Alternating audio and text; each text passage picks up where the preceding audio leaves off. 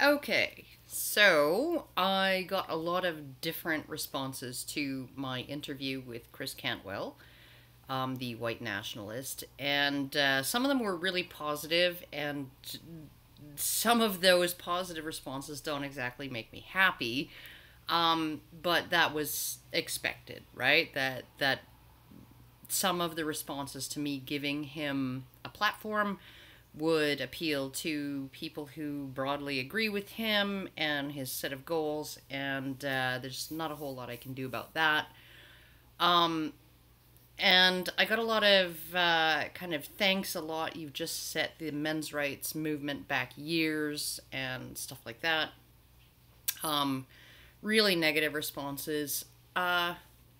A few of them contained actual arguments for Cantwell's position and against Cantwell's position, and I'm glad that it spurred a great deal of discussion. There were certainly people who felt I softballed him in the interview, and I would just to them I would say, go back and look at my interview with Rouge V. Go back and look at the hangouts that I've done with Kevin Logan and Russian Deadpool and people like that on HBR's channel.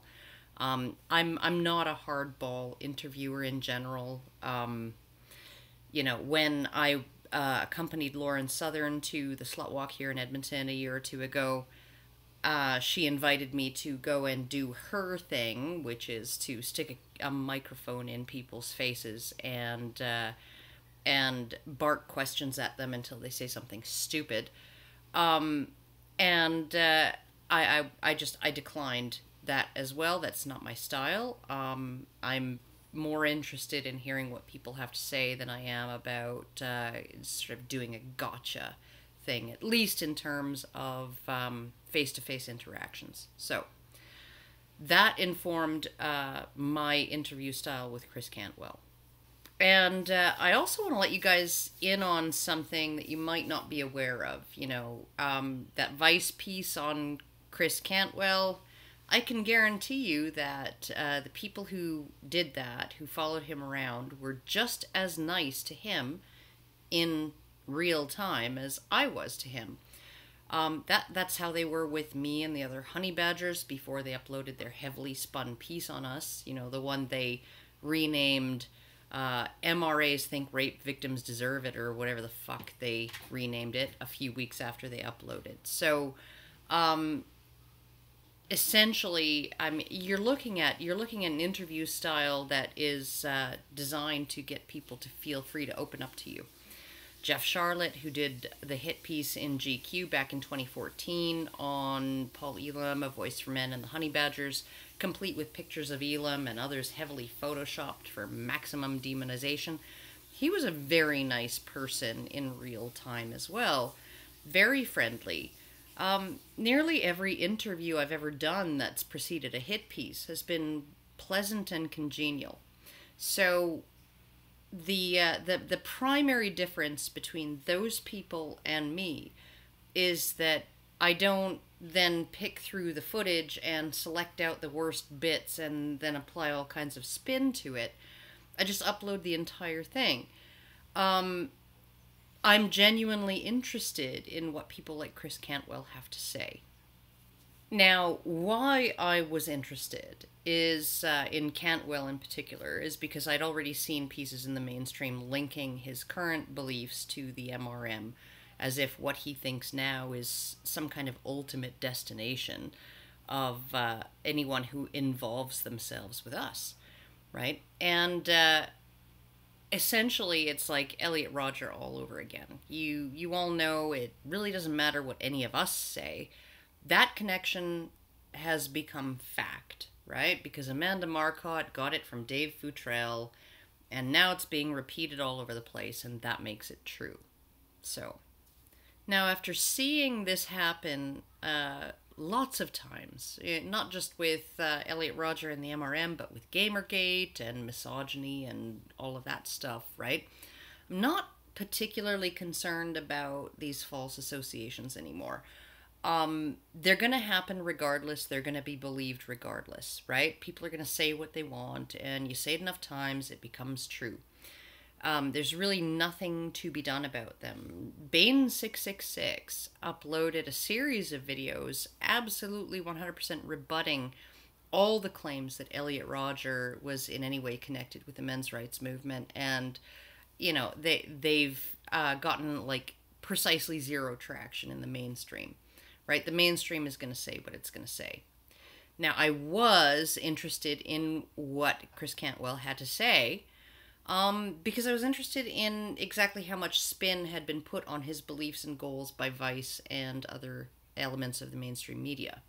Now, as Allison and I discussed in our last rant, Zerker, regarding the Boston Free Speech rally, I don't trust the corporate media to tell me or anyone else who is a racist, who is a Nazi, who is a fascist, and who isn't.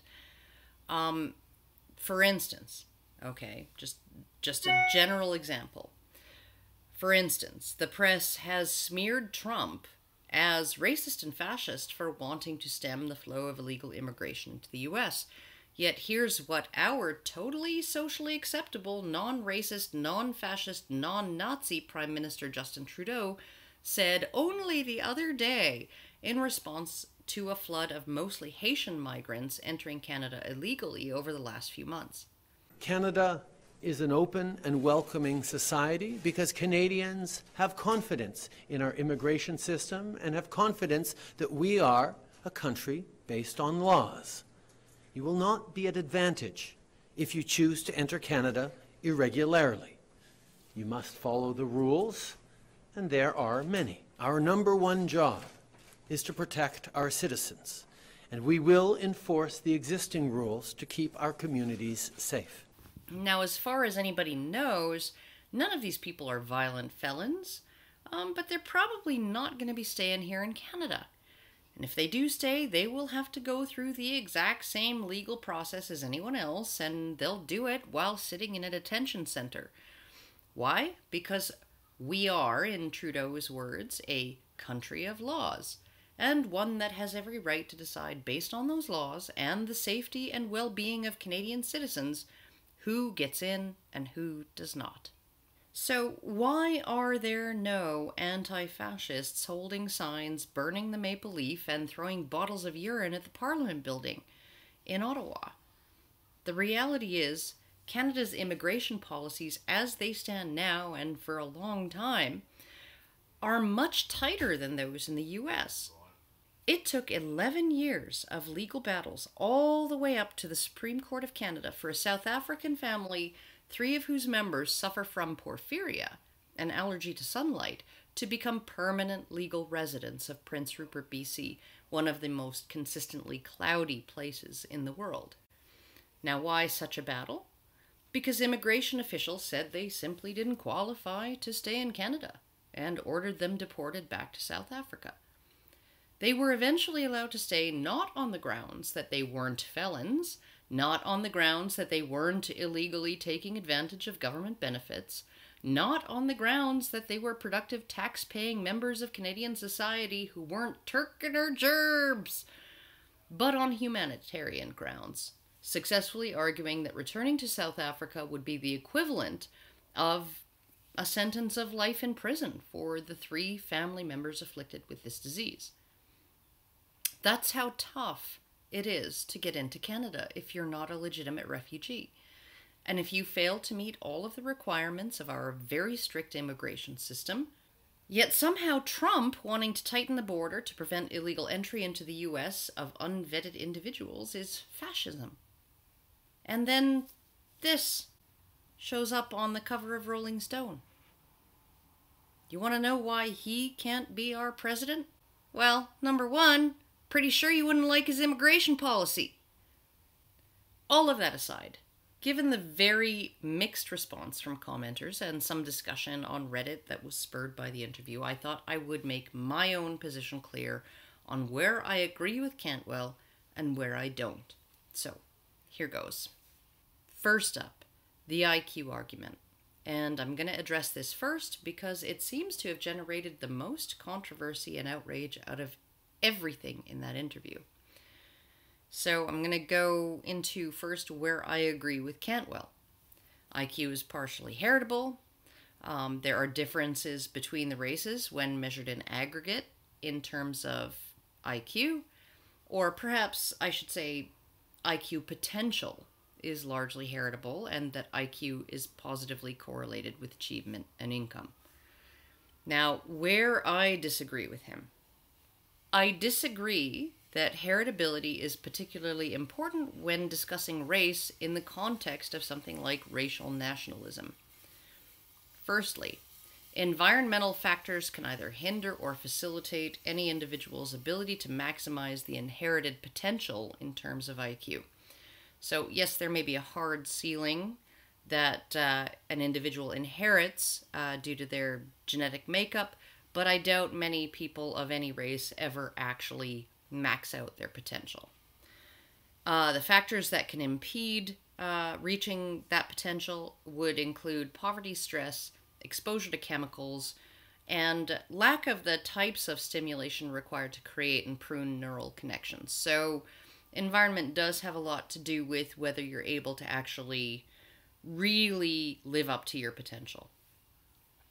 Secondly, I disagree that IQ is the reason blacks are filling up our prisons, as he said. This is partly true in as much as people with more intelligence and or more money, which is correlated with intelligence, are better able to avoid prison when they do commit crimes, or more able to bend the law just short of breaking it.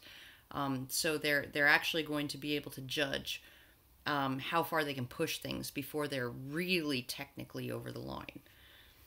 And there are a whole bunch of other factors that act as confounds.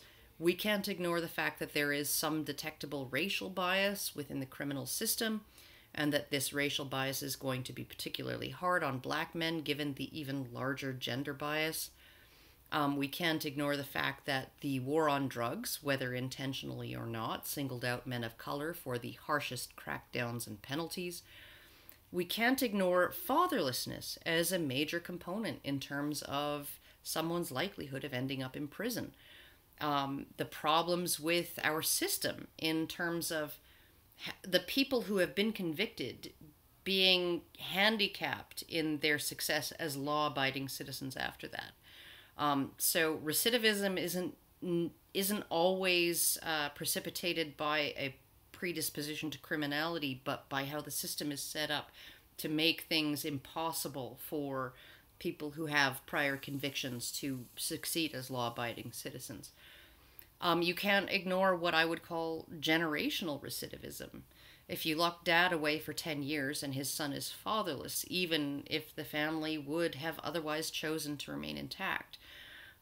If fatherlessness creates a vulnerability in terms of particularly young men and crime, then taking someone's dad away for an extended period of time during their childhood is going to cause a generational effect.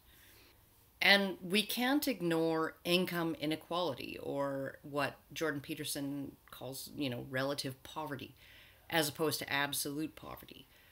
This is actually a massive predictor of violence among young men in any given community. If young men don't perceive that they have a way of becoming relatively successful compared to the other men around them, you get all kinds of problems that can't be erased just by making sure everyone's above the poverty line and has enough to eat. And finally, culture can't be ignored either. Urban black subculture, as exemplified by, I guess, the stereotypical sort of gangsta rap thing, that promotes certain ways of being in the world that may look tempting to young men with limited opportunities, and who have few adult male role models around during childhood to lead by example. A lot of kids in general won't have their first male teacher until 8th grade math. For boys growing up without dads, they're going to seek a masculine identity and sense of belonging somewhere. And for some, that's going to be among their same age or slightly older peers. Now, when a boy without a dad lives in a community where most of the families are intact and crime rates are low, and he has friends with dads who he can spend time with, and kind of, go on camping trips or whatever the fuck you want to say, or a coach or something, some man that he can actually attach to who's going to give him a positive example, that can compensate for the lack of a father. But when 75% of the other boys around you are also fatherless, and there really are very few examples of the sort of steady, stable, reliable adult male role models that you might find in a suburb full of intact families, you're gonna have something completely different going on there. And finally, I would expect that propensity for crime has more to do with personality and temperament than it does to do with IQ. The idea that being less smart than the next person has more to do with committing crime than traits like agreeableness or conscientiousness is just silly to me. And to kind of put the period on this, I've heard a lot of leftists argue that conservatives are actually lower in IQ on average than liberals, but at the same time, conservatives are more rule conscious and more conscientious and industrious, and they tend to prefer order to disorder. Now, does anyone think that conservatives are, as a group, predisposed based on their IQ to criminality? I don't think so. I think that these personality and temperamental traits have more to do with it. So the IQ argument in terms of incarceration is almost completely bunk. And I only say almost because there might be some correlation there. But if there is, it's buried under all kinds of confounds, and it can't be assumed to be causal unless someone's going to show me evidence of that. And I doubt that what correlation may exist amounts to being the primary factor in this. I don't think it really bears a whole lot of consideration as a factor at all. So, second thing, do racial differences in IQ support the idea of racial segregation? Well, okay, but why not just create a country based on IQ? You must be this smart to enter.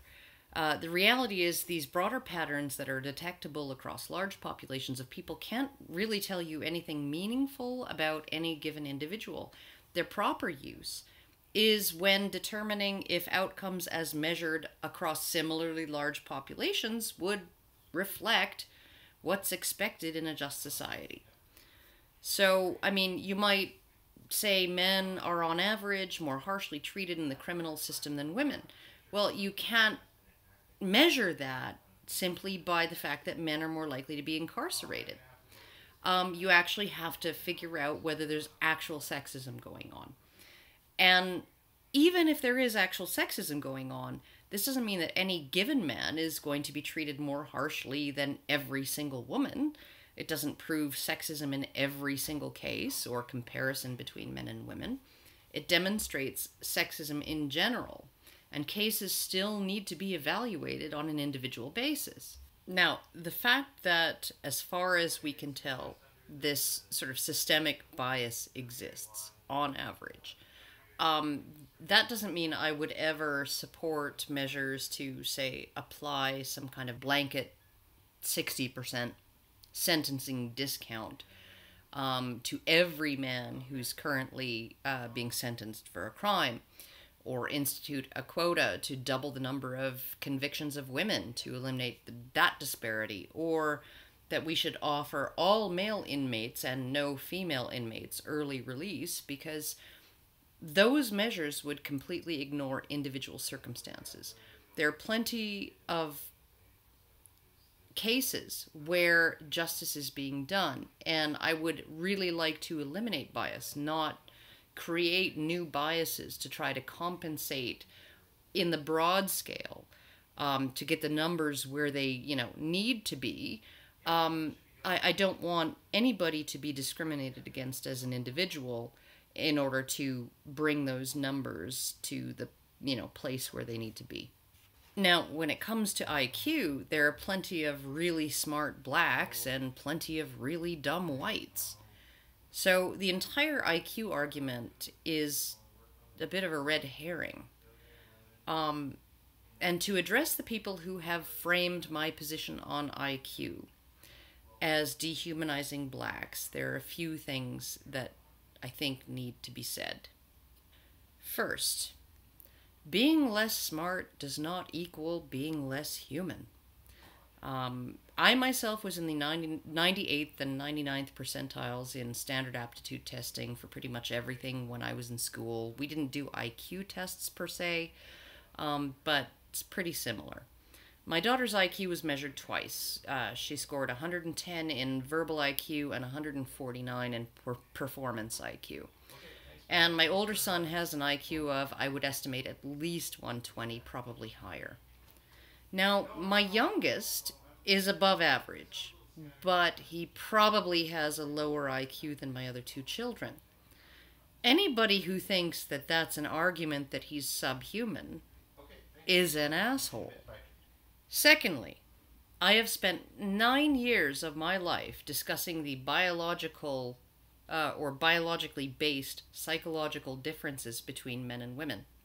Apparently, acknowledgement of biological differences between men and women makes me a male supremacist who is arguing that women are subhuman.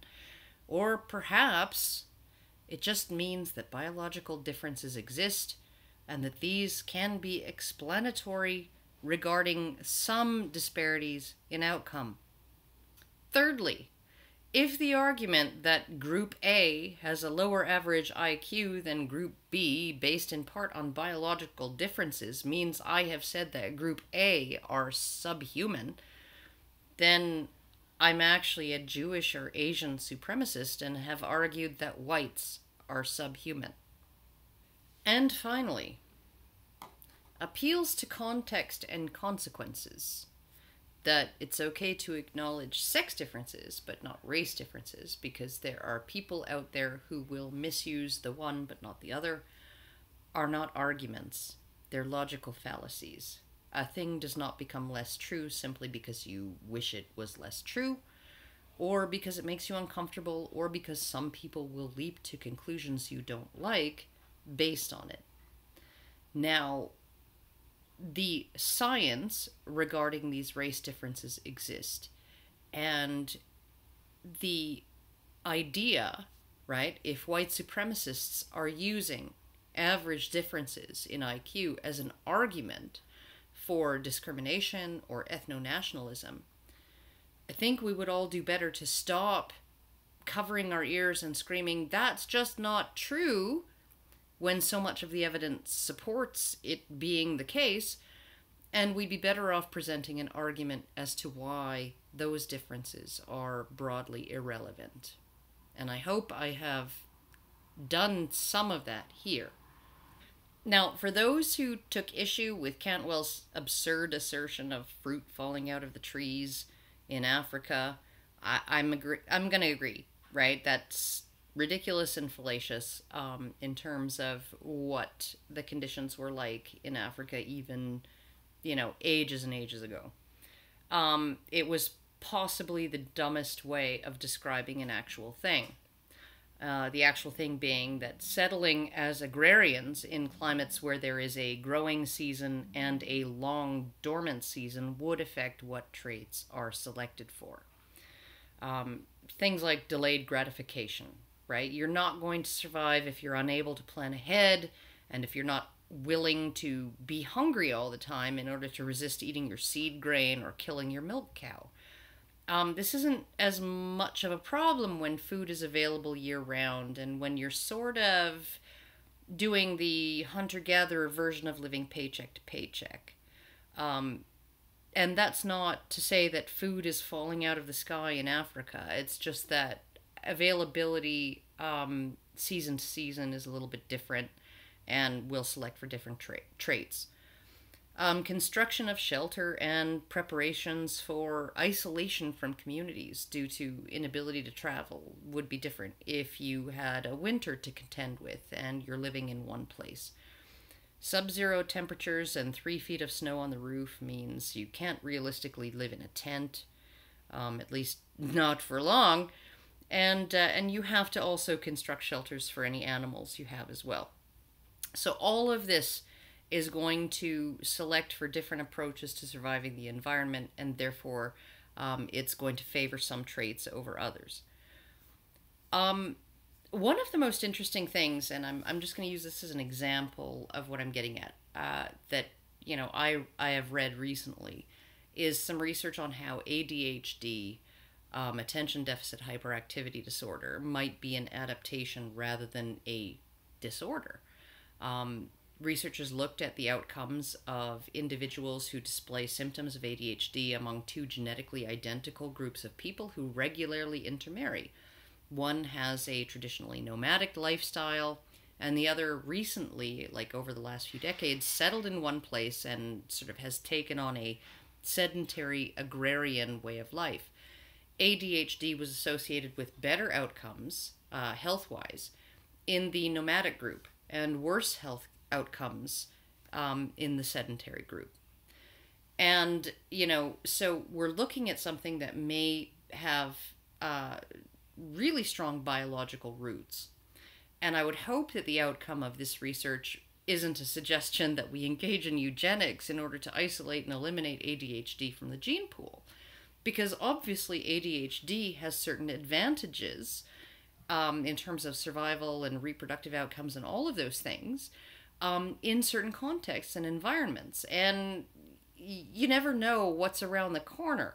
What I would hope is that ADHD stops being treated as a disorder that needs to be fixed with drugs and punitive measures, and that we as a society would do what we can to ensure that our education system allows for this and helps individuals with ADHD survive and thrive every bit as well as everybody else. But that's just me. Now, on the question of tribalism and whether it's a justification to create a white ethno-state, yeah, tribalism exists. Yeah, racism exists. And no, the two are not synonymous. Not all tribalism is racism, but I would argue that all racism is tribalism. Not all dogs are poodles, but all poodles are dogs. Now, as I said in the interview, babies begin showing a marked preference for people who look like my parents around the time they become ambulatory. In addition to that, they actually show a preference for people who sound like my parents pretty much immediately after they're born. And no, that doesn't mean they understand words, but they can detect enough differences in cadence and inflection between, say, English and Danish or Mandarin to demonstrate a greater interest in actively listening to someone who is speaking the language that they've been hearing through the uterine wall for the last weeks of a pregnancy. Now, I've seen some anti-SJWs, including Tucker Carlson, who I often enjoy watching, express absolute incredulity and shock and, just they're absolutely outraged about this suggestion. Oh my God, they're saying white babies are racist. How ridiculous and offensive. Well, the reality is, all babies do show a clear racial bias, not in terms of their own race, but the race of their parents. People who look like my parents are my kind and to be trusted, and people who look different from them are not my kind, and I should sound the alarm when they come near. This becomes measurable right around the time babies begin making strange with anyone who's not in their immediate family. Again, right around the time when they can start getting around on their own, and therefore they might begin to encounter unfamiliar people from outside of the umbrella of parental supervision and protection. Now, the best way to compensate for this sort of innate racism is, like SJWs suggest, passive exposure. passive exposure to people who have different skin color, who have different types of facial morphology, people who look different. Eventually, the baby will define my kind of people to include those people too. People who have different skin color, people who have different facial morphologies, and people who sound different when speaking. But all of this essentially indicates that babies are born with the wetware necessary to establish tribal boundaries. Who is the us and who is the them? Now, tribalism takes advantage of this mechanism and the biological equipment that we inherit in order to facilitate this mechanism. It is a way in which we sort out who are insiders and who are outsiders. Who do I cooperate with and who do I exclude and mistrust? And it begins with who looks and sounds like mom and dad. But that's because babies are so cognitively immature that these are the only criteria that would make any sort of sense to babies of 9 months of age. As humans develop a larger capacity for understanding the world around them and other people, and prioritizing things in order of importance, they will begin sorting out the us and the other using criteria that are more important in context. A white conservative will believe he has more in common and in more important ways than skin color with Larry Elder or Jesse Lee Peterson than he has with Aid Skrillex or Trigglypuff. A black leftist might have more in common and in more important ways than skin color with Bernie Sanders or George Takei than with Thomas Sowell or Ben Carson. What this necessarily means is that the idea of an ethnostate is as ludicrous and infantile as the idea of black self-segregation. It's a baby's understanding of the world and people, and it's a baby's understanding of who can I trust and who should I not trust. A tribe as we currently understand it is not defined by skin color, but by a set of common values and a common purpose. So Chris, I'm going to ask you, would you accept Aid Skrillex or Trigglypuff into your ethnostate? How about Hillary Clinton, Rachel Maddow, Riley J. Dennis, Amanda Marcotte? How about all the white Antifa activists who threw balloons full of piss at you in Charlottesville? Are they welcome? I mean, these are the individuals you have defined as the us, according to the criteria you supposedly hold to be the most important. What about Elizabeth Warren? I mean, we all know her claims to Indigenous American ancestry are bunk. You're stuck with her now. She's one of you. What about this bitch? Is she welcome in your white nation? Or are there other things you might consider more important than race? And finally, setting aside the reasonableness or otherwise of creating a white ethnostate, we really need to look at where we are now. We are not Japan. If we were, it would be totally easy and uncomplicated to just keep on keeping on the way we've always done things. But we're here in this room now, and it's a room with lots of non-whites in it. There is no way for America to create an all-white state without violence or coercion. And I'm sorry, but we really have to consider the fact that a lot of the people you would want to exclude, they aren't in the US because they or their ancestors chose to be there. You know, I'm not someone who buys into the idea of white guilt over the legacy of slavery. I think it's stupid and unproductive, and I think it's unjust to try to hold the whites who are alive today collectively responsible for what happened before they were born, or collectively responsible for the racism of other whites.